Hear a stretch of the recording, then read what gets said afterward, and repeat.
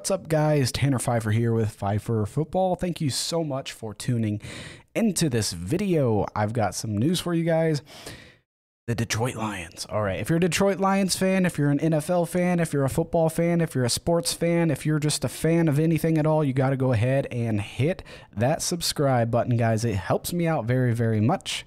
And join that Discord server because we would love to have you. Over 200 members in the Discord server. But let's get into the news. The Lions have signed free agent running back Justin Jackson. Justin Jackson, where have we heard that name before? Well, he was a Los Angeles Charger.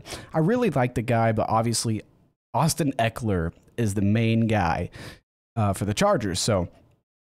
And Justin Jackson wasn't always the most consistent with his carries, but he did spend his entire rookie contract with the Chargers.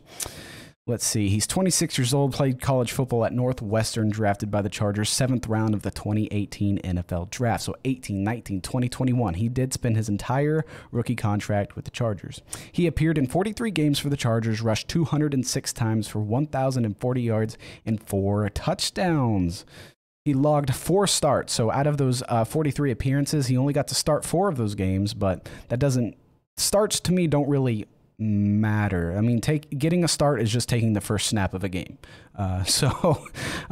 He took a back seat, like I said, to Austin Ekeler, and they were all kind of used as a running back by committee. They kind of cycled in and out, but he is very dynamic in the backfield, from the backfield.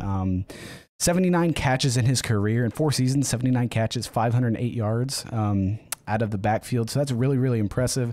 And Jared Goff is probably going to like that kind of dump pass stuff. Not trying to bash on Jared Goff, but it's going to be good for the Lions. I like Justin Jackson, and it's going to be adding some depth for them in training camp. So you guys tell me your thoughts down below. Make sure you guys smash that subscribe button, join the Discord server, and let me know if you guys like Justin Jackson. Like I said, I think this is a good move for any team, but for the Lions, especially just heading into training camp, I do think it's a good idea. Thanks, guys, for watching. I will see you later.